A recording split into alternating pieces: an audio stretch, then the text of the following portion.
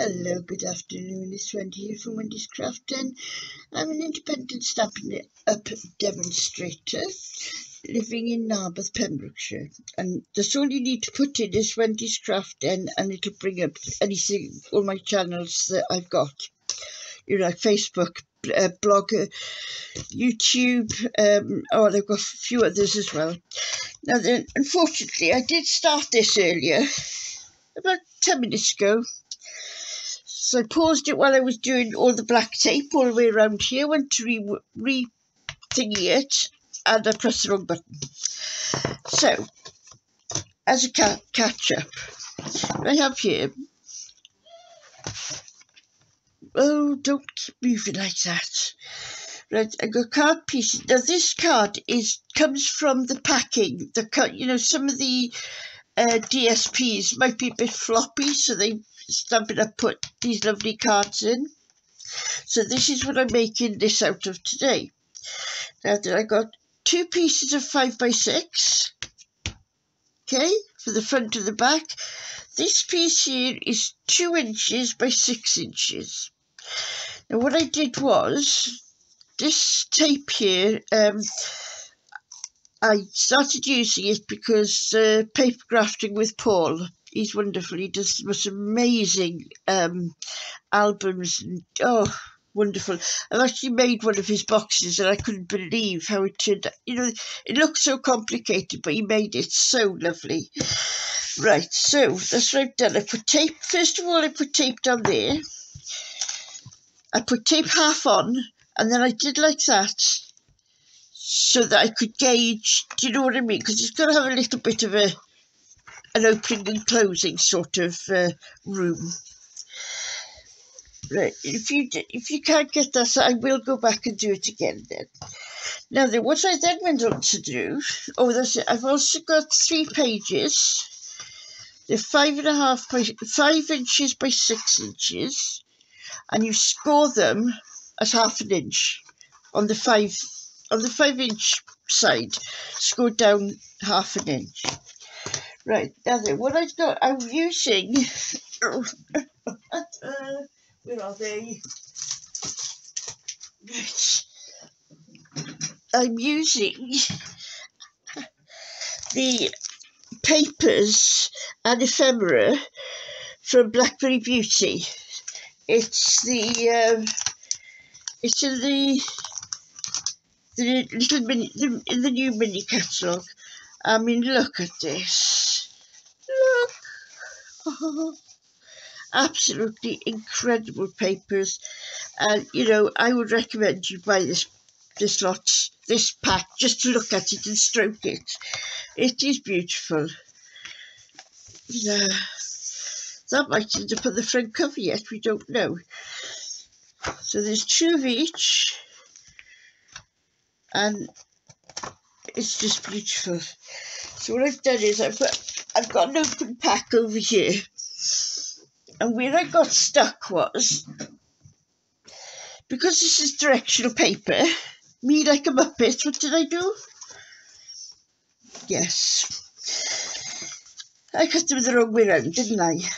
So now I've cut them the right way round.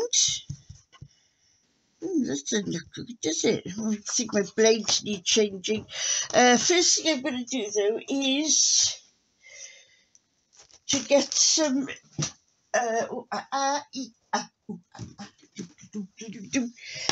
can't remember what colours go with this. So I'm just going to run round, just to take away the whiteness. Now this is only a small journal, but it might be something that, a gentleman that just likes to go away, hold on, let me shut that window. Oh, they've been doing that for a week out there. I think they have a new kitchens. Right, just run it round. Yes, like I was saying, there's some men that they just like having something to write in, or take some photographs in, that sort of thing. I don't know. It's not all for women all the time, The poor men have got to have something nice as well. Right, now that I've got round, what have I used here? Early espresso, just to go around the outside of it. Now then, where's my glue?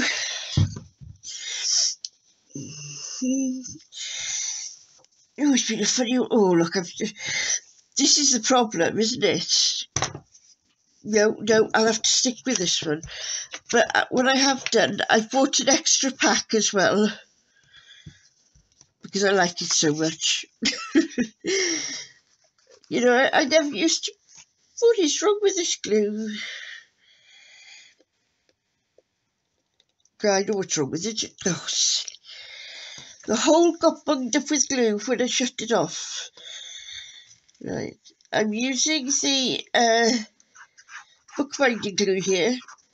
Is it? Yeah, bookbinding glue, because I have run out. Sorry, that's blood. Don't worry about that. It doesn't matter if you get a little spot on it. Nothing matters, if you know what I mean. That can stay, because it's going to have splits and plops on it all over the place, right, by the time I finished it in any case. Right, so I hope you've written all that down now, have you? Come on, don't want to be that thick, do you? Oh, this coming over all gloopy now. Oh dear.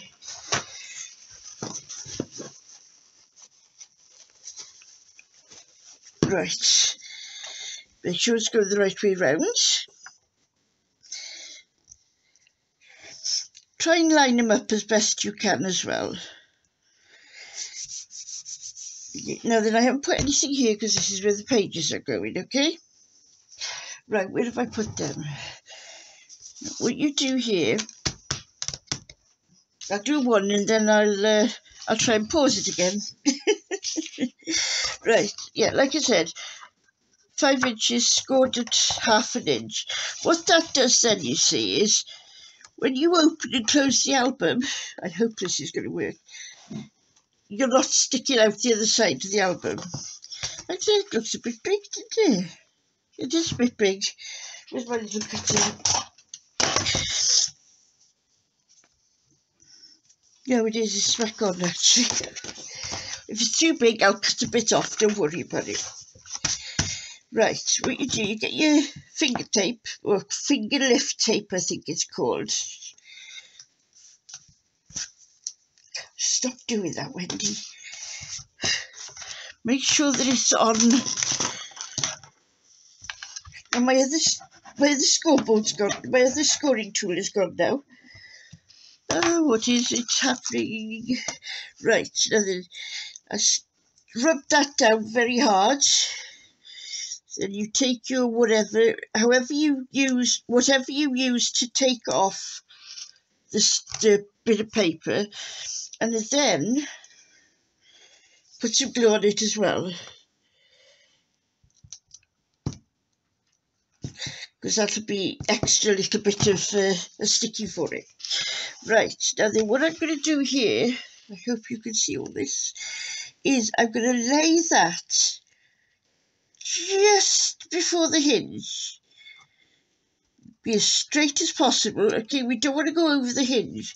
So you can see that I've made a little gully there, and then go over that with that's there.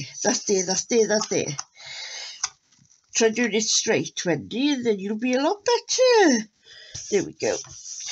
So now I'll go off now and I'll put all of these in here, and I'll come back to you hopefully. See you soon.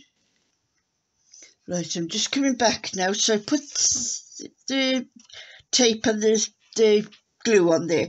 What I want to do now, I want to show you this. Just butt it up as close as you can there, and make sure that it's lined up. Sometimes we don't put the first one in right, and you know, all of that stuff. So put it like that, okay? Now then, give it a good whoosh. Not that much. It comes.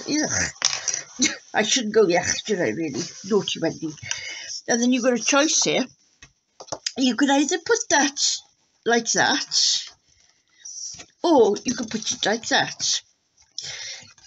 No rhyme or reason, but I think sometimes, well, what it is, right, you do that, and you haven't got much between there, have you? So I like to do it like that, but then it also gives you a little bit of an edge then as well, going down there. Back in a bit. Right, I've put all the glue on there. So now I'm going to do exactly the same again. Do it like that. Lift it up to make sure that you've covered the area there. And that is also nice and fresh. Right, turn this over now and give it a press. Oops. Where's my... Don't worry about it going over because it will dry clear. So you can see there where I made that mistake on that one. That's all you need to do. You cut that bit off. Well, this is easy. There we go. So that's cut off. So now you have got the start of a journal. Now what you're going to do from here is go back to your little dens and cover the front, the back and the spine in whatever papers you use. I'm going to try and make the paper the same paper in, you know, if I've got this on the inside, I'm going to try and do that one on the outside, if you know what I mean. So you carry on with that, and we will see how you all go. Because there's lots more to do on this, but now I've walked you through the main bit, you should be all right for the rest of the way. So you carry on with yours now. If you get any questions, just stop and ask me, because what I might do later on, I might do the middle bits as well, I don't know. But that is the basis. That is the base of my journal. And you've got 1/2 inch gaps between all of them. And see, it all works out tidy. Okay, so hopefully you'll have fun doing that. Try do it and then get back to me and show me what you've done, or just tell me what you've done. Okay then, see you soon. Bye. Love you lot. Subscribe.